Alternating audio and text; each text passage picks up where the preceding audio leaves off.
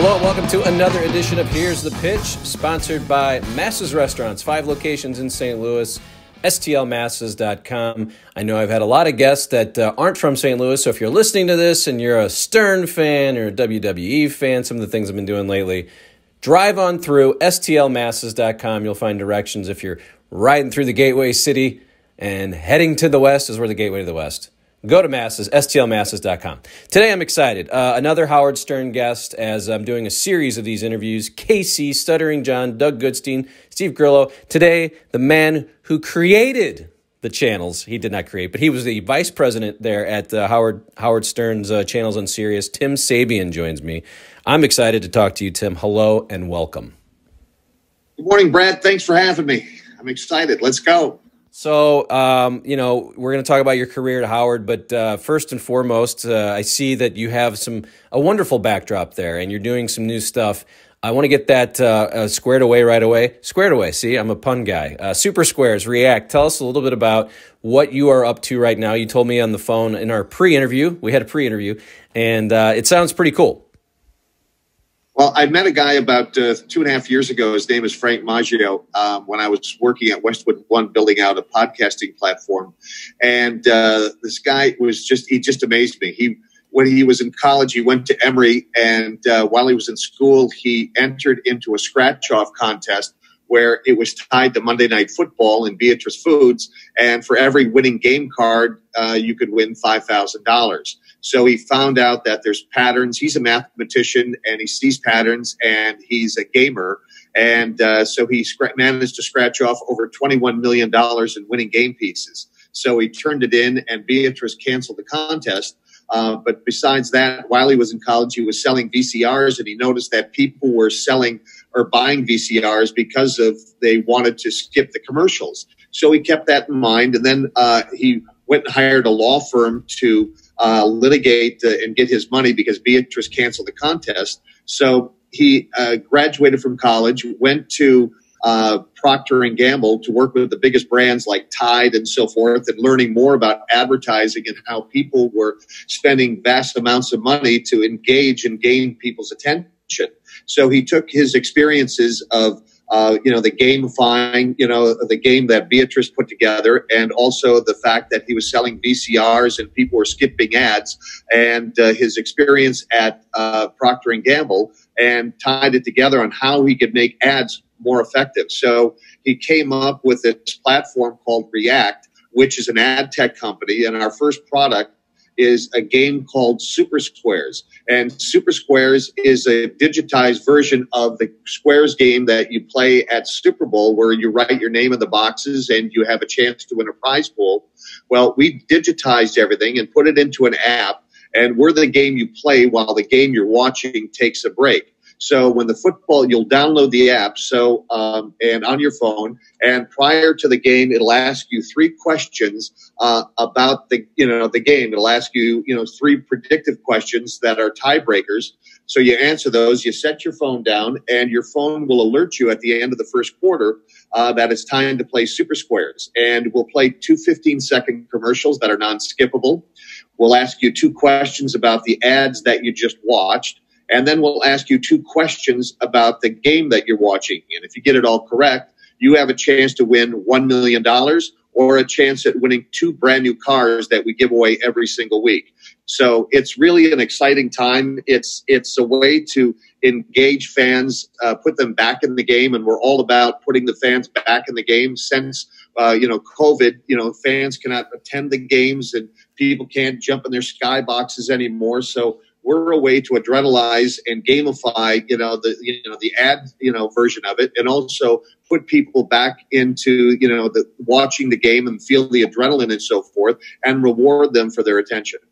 I downloaded the app before we had this call, and I look forward to seeing it. I know it looks like it's going to be fun, and hopefully we have football here in the near future. But that's very cool, and we'll talk a little bit more about that at the end. But this is not radio. You started. You were in radio for a long time. If you could give me the 1 minute, 90-second, how you got into radio and your ascent into Philadelphia, because I think that's where people remember you from, and then we'll get into the Howard Stern stuff. But how does one? I know you're from Minneapolis, right? Minneapolis, the Minnesota area. Right. I was born and raised in Minneapolis, and I was born and raised in a radio station. My father was in the business, so I had a dinner table education that was just unbelievable. And I would leave school and jump in a cab and go out to my dad's radio station because I wanted to be with people that were in the business because I found them fun and entertaining, and it was intriguing and interesting and so forth. I worked in Minneapolis, and I put myself through school, graduated from college, and then went to Seattle, worked there for a year, worked in Chicago at WLS in Chicago, one of the biggest top 40 radio stations. And that was really my real big break because it really put me on the map. And from there, I went into station ownership, also went to Los Angeles, worked in LA, programmed KLOS, went back to Chicago, programmed WCKG, and worked for Cox Broadcasting. From there, I was offered an opportunity to work with Mel Karmazin at WYSP in Philadelphia.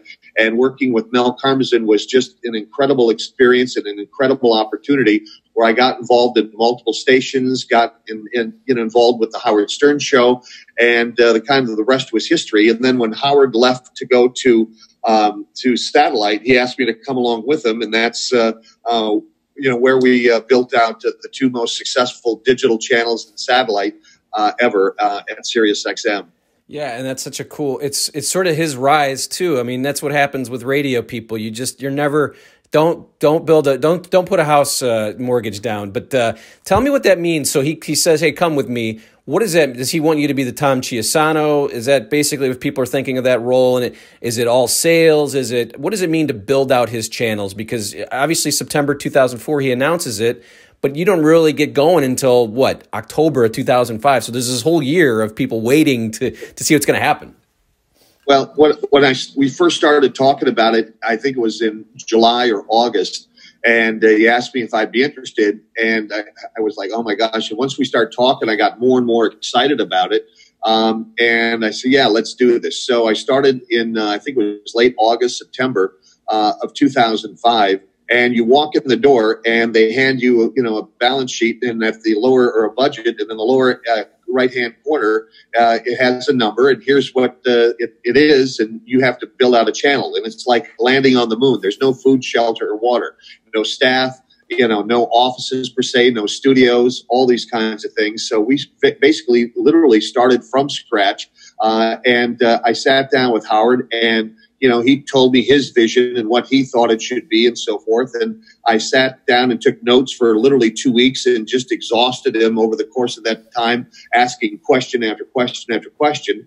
Then went back and put together a proposal, what I thought it should be based on what his vision was. And we agreed to it. And then I started hiring a staff, started to put programming on the channels just to get some workflow and to understand, cause and effect. In a digital world, it's a whole different thing than working in analog and terrestrial radio. So it was a real learning curve, and it was very intense. Getting all the production together, working with sales and developing how we're going to. What are the processes and what are the boundaries and what are the limits? Social media, getting that set up and loading the cannons as far as having the ability and the workflow to provide and supply content to our social media channels. It was a daunting task. And we had probably about 90 some people on the staff, with audio, video, sales, promotion, social media, production, talent, and it was an incredible mountain to climb, but we did it. We launched the channels on 1906. I'll never forget that day as long as I live, and it was probably one of the most rewarding experiences that I ever experienced being in this industry. I mean, do you have to come up with the salaries for Robin and Fred, but I know it's hot. That was predetermined. Don would handle pretty much, the negotiation of the show staff, but I would handle everything else outside of the show, as far as negotiating salaries and so forth and contracts and all that kind of thing. But Robin and Fred and Gary were already predetermined. But other than that, it was my ball, my bat, my game. So how do you, and then you get into you get going, right? And so tell me a little bit about what you're doing day to day. Are you in on those writers' meetings? Do you kind of help creatively as well? I mean, are you more of the business guy? It was always a committee, and that was one of the great things about it. It was that it was a group, it was a family. And when we hired people, especially when I would hire people, I would have the entire entity, meet, whoever the possible candidate was, and everybody was inclusive. It was the team. We functioned as a team. We were a family because you basically live with these people 17 hours a day, and you go through the highs, the lows, and everything in between.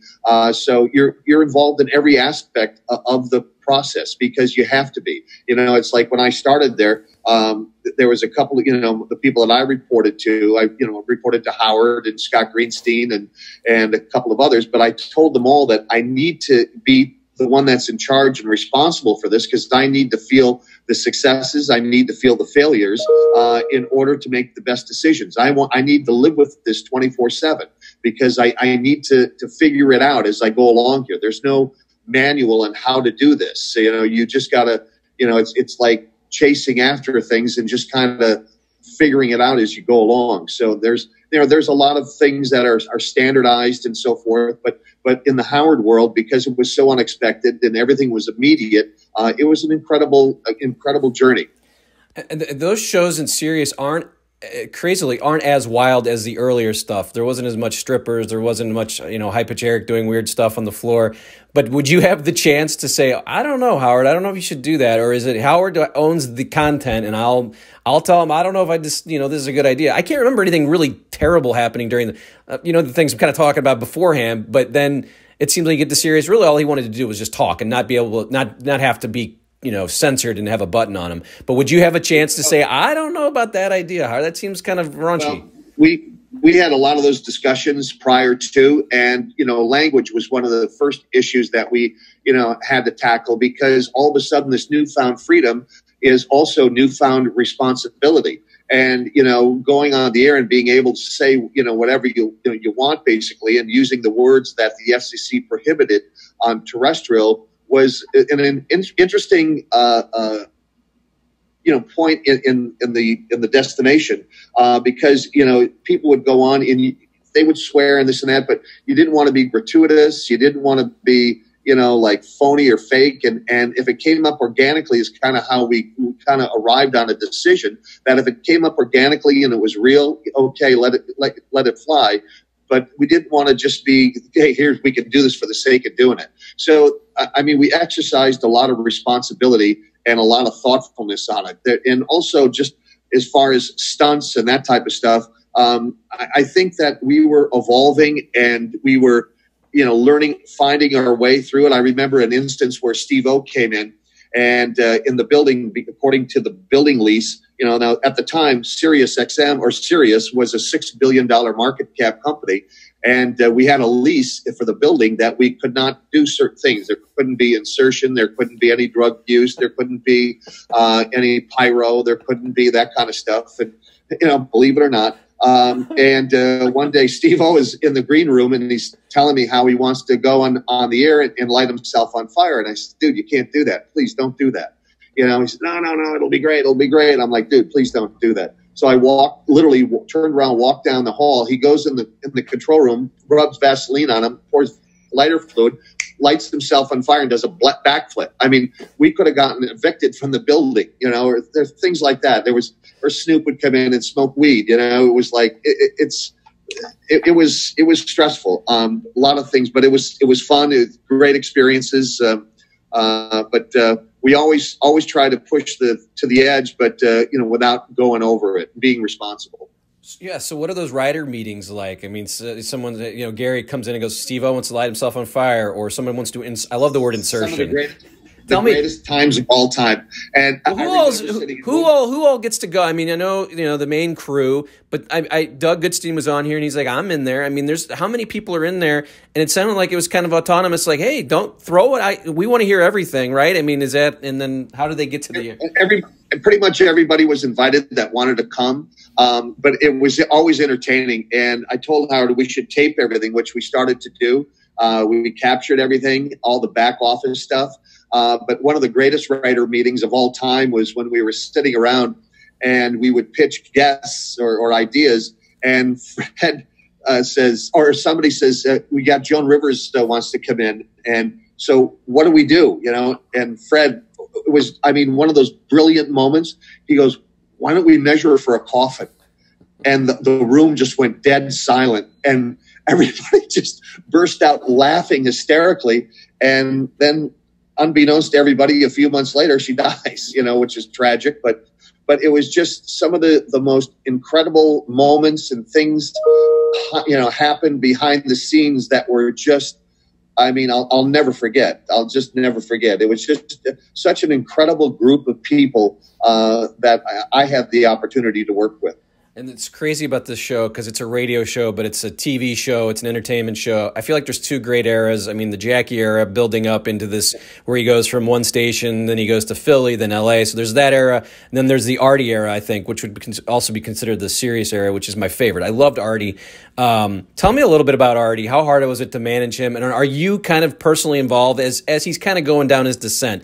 It seems like he's okay and he's making his, you know, and everyone's like, oh, Artie's not here. He's got a cold. And it was kind of, you know, tap danced around until we get to like 2009 where it's like, okay, what's going on? How is it to manage him? And are you in those like, Hardy, what are you doing? How does that work? Well, it was like going from the David Lee Roth era to, you know, to Sammy Hagar, you know, from Jackie to Artie. And Artie was a different kind of animal because everybody loved Artie very deeply. And he was just a good soul and would help people above and beyond that. I mean, I could go on forever and ever. He was just such a heartwarming guy, but he had demons. And one of the things, Howard and I would sit down with Artie on numerous occasions and talk to him about, you know, rehab, or talk to him about maybe he should take some time off, or, you know, this and that. Without we couldn't accuse him of doing drugs. You can't do that. But, you know, and I didn't know what was going on, but all I knew is every time we took a hiatus, that, you know, Artie was getting arrested, or this was happening, that was happening.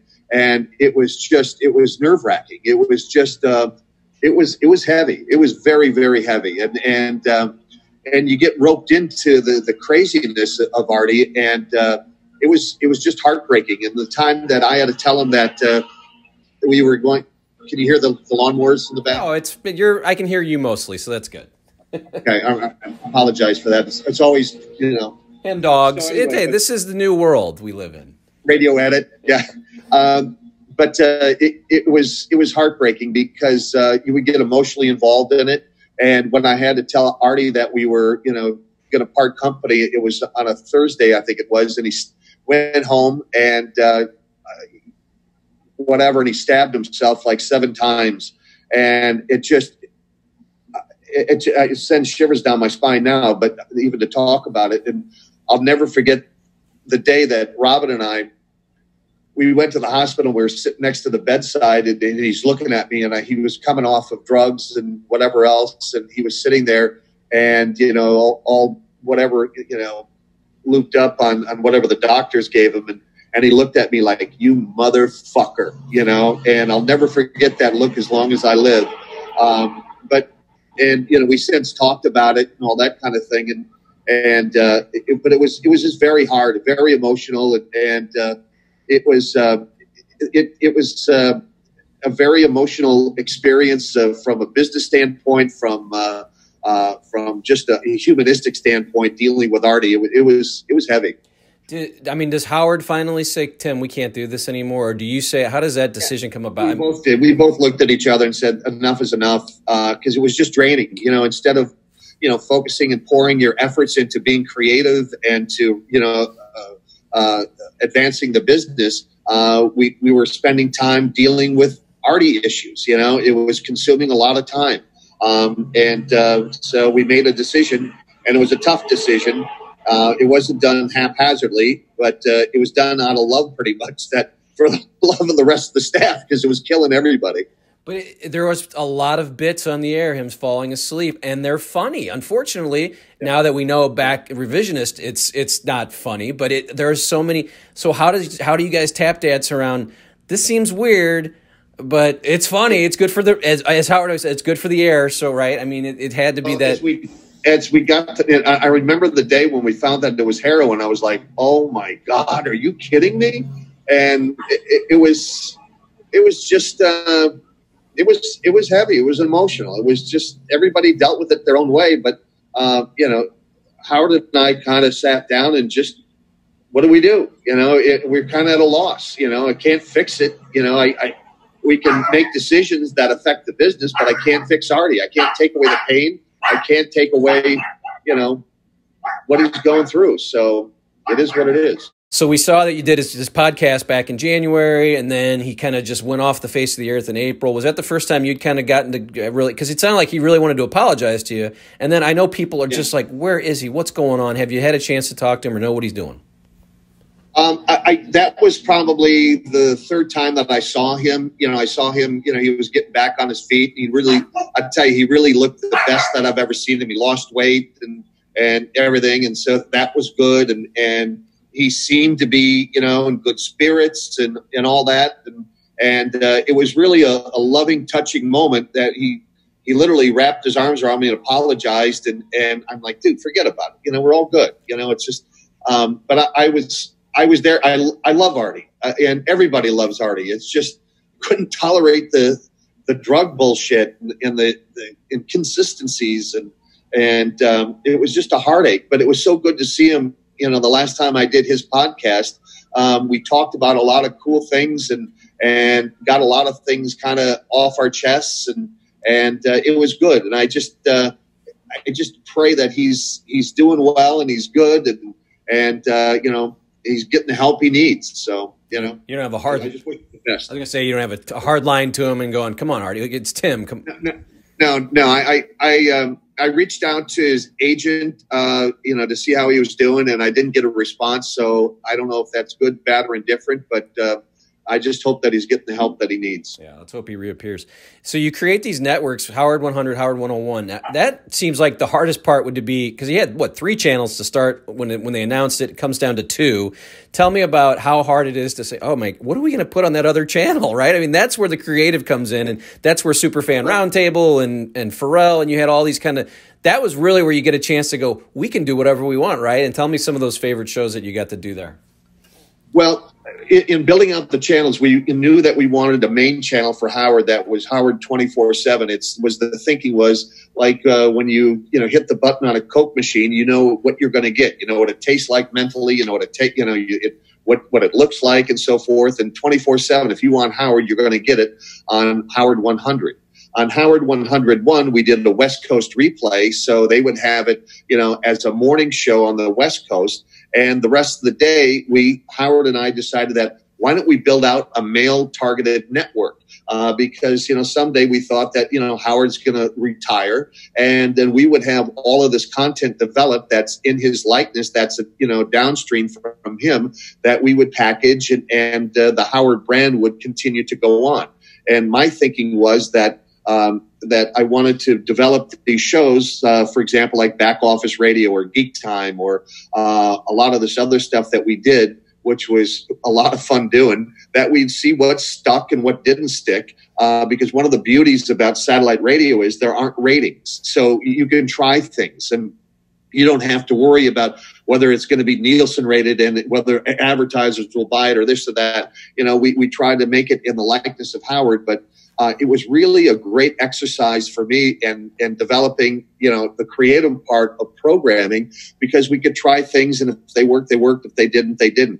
But we developed a lot of good things that came out of it, like the Howard 100 News, like the things. Back Office Radio was a great show that I loved that we did, and with the comedians, with Andrew Dice Clay, and with, you know, some of the bands we brought in and developed. And it was just it was like a playground for programming, and Howard was willing, you know, to try chances. One of the great things that we did was I worked with Sam Simon in developing this half-hour special called The Bitter Half, and it was a show about the wives and girlfriends of the show wanted to keep Howard alive. Beth wanted to kill Howard for his money, and it was hysterical. We put it on the air, and the response was incredible. And I wanted to take it and do it as an off-Broadway show, but Howard got, I think, a little nervous about the premise of it, but understandably. But it was we just did a lot of fun things and had a lot of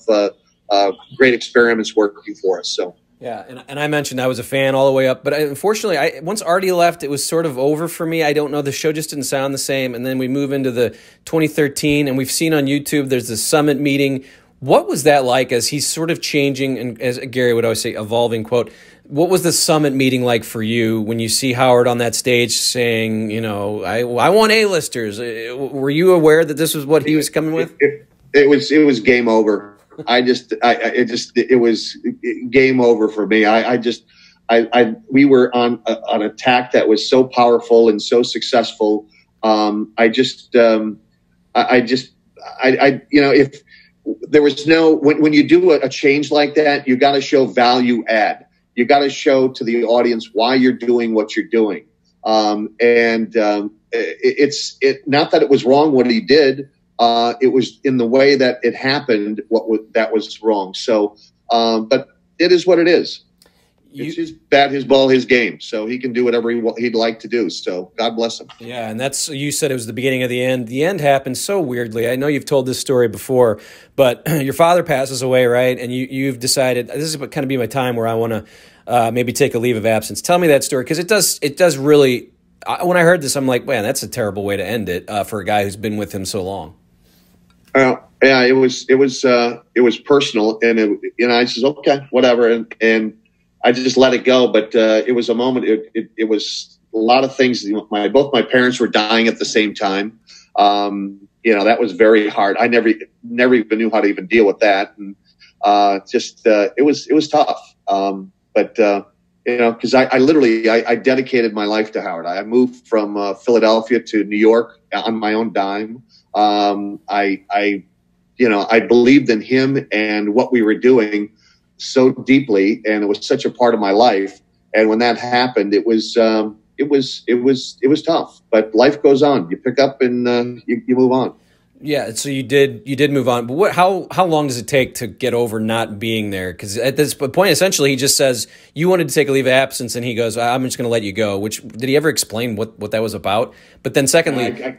It doesn't matter. It doesn't matter. It doesn't deserve the discussion. But the thing is, you pick up, you move on. It's not how many times you get knocked down. It's how many times you get up. And it literally, like when the Howard TV crew was cut loose, Doug called me up and said, "Hey, I just got fired." I'm like, I said, "Dude, it's the best thing that'll ever happen to you." And he goes, "Why? What do you mean?"